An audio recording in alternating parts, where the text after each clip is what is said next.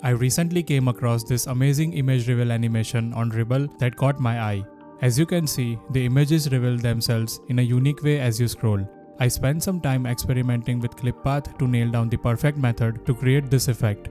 After a few attempts, I managed to achieve this slick image reveal animation using ScrollTrigger. So in today's video, I'm going to walk you through how to create this scroll animation yourself. If you enjoy the content, don't forget to leave a like and consider subscribing if you haven't already. For access to the source code, check out the Pro membership via the link in the description. Alright, let's dive into the code. Let's begin by setting up a simple navbar with a few placeholder links. For the content, we'll add some sections with dummy text. The specifics of the content don't matter, so feel free to add whatever you like. One important thing to note, we won't be rendering images directly in the HTML. Instead, we'll create rows that will be used within the ScrollTrigger instance to trigger the animation. Wherever you would like to display an image, add a div with the class name image and assign a unique class to each one. These unique classes will help us to set the background images later on.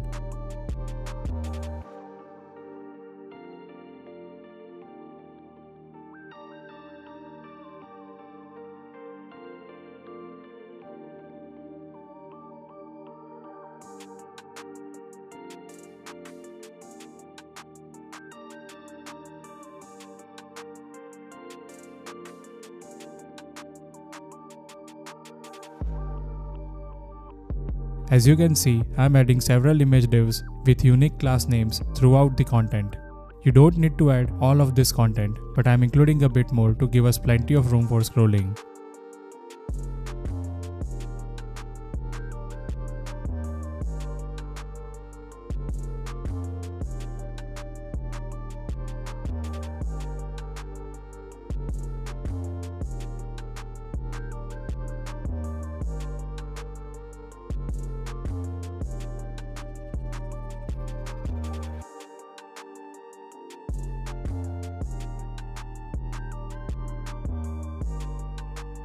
Alright, that's it for the HTML setup. Now let's move on to the CSS to style the page. First, we set some basic styles to reset the margin, padding and box sizing for all elements. Next, we define the styles for the HTML and body to ensure they take up the full width and height of the viewport and set the default font. We then style the anchor tags and paragraphs to have a consistent font size, weight and color.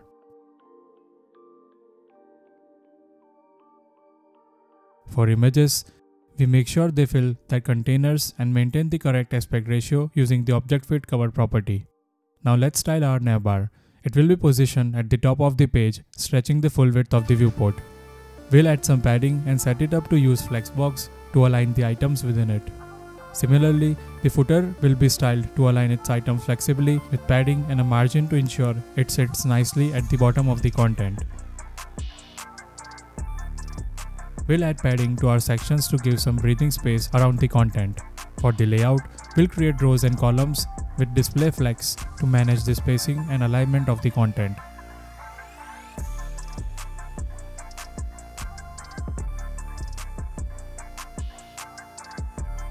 We'll define a class for the mask which will cover the entire image area, allowing us to manipulate it later with JavaScript. One important thing to note is that we'll be rendering 9 masks inside each image using JavaScript. This will allow us to manipulate the clip path property dynamically, creating a 3x3 grid layout that reveals different parts of the image as we scroll. The image class will be used to position our images relative to their containers, ensuring they take up the appropriate amount of space with a set aspect ratio.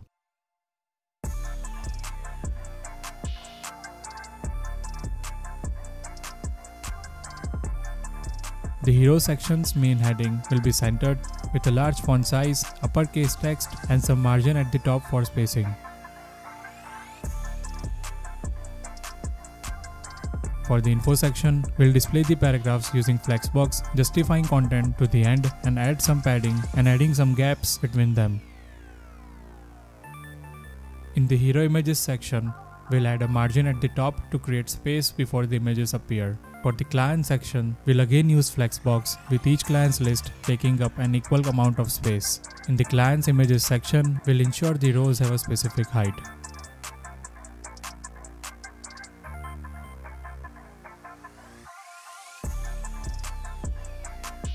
The product filters will be styled with padding at the bottom and a border to separate it from other sections.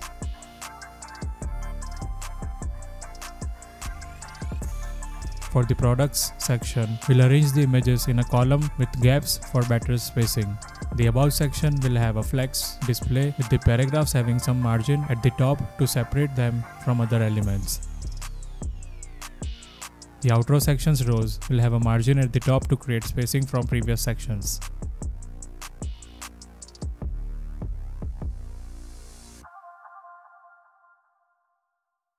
We'll set background images for different image classes using the mask divs, ensuring each image is centered and covers its area.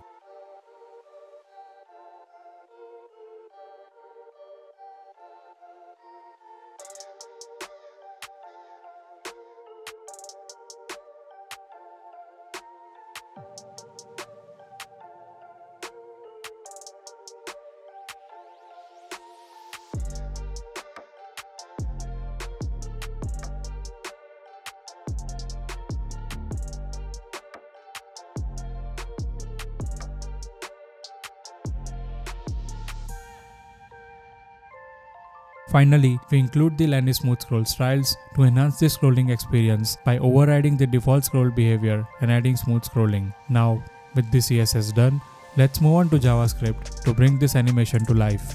First, we register the ScrollTrigger plugin with GSAP. Next, we initialize Lenny's for smooth scrolling. We set it up to update ScrollTrigger on scroll events, ensuring our animations are smooth and in sync with the scroll. To keep everything running smoothly, we add Lenny's to the GSAP ticker and disable lag smoothing.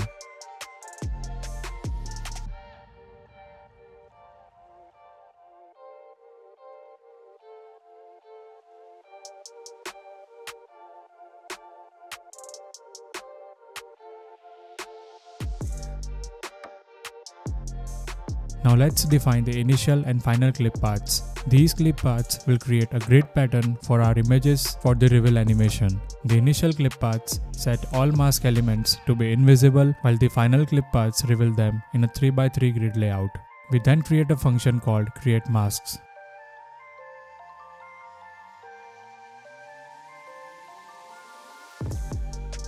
This function loops through each image container and adds 9 mask divs inside each.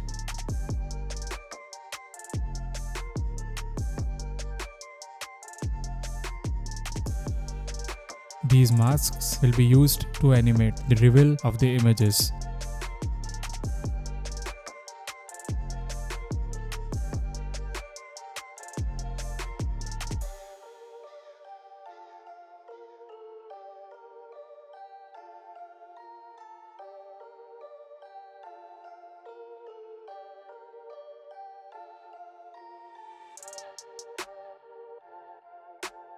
After creating the masks, we select all rows containing the images and set up the animations. For each row, we select all image containers and their respective masks.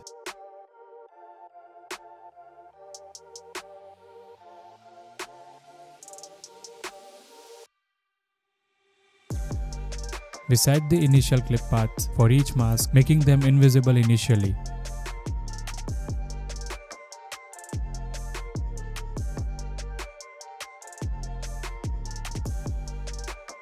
We then create a GSAP timeline for each row configured with ScrollTrigger.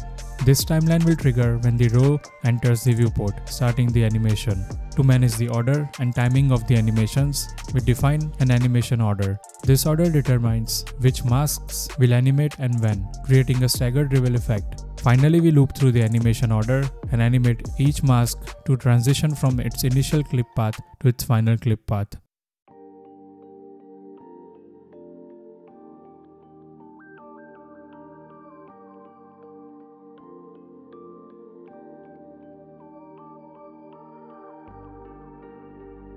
We set the duration, easing, and stagger for each animation to create a smooth and visually appealing effect. That's it. Hope you found the video helpful. See you in the next one.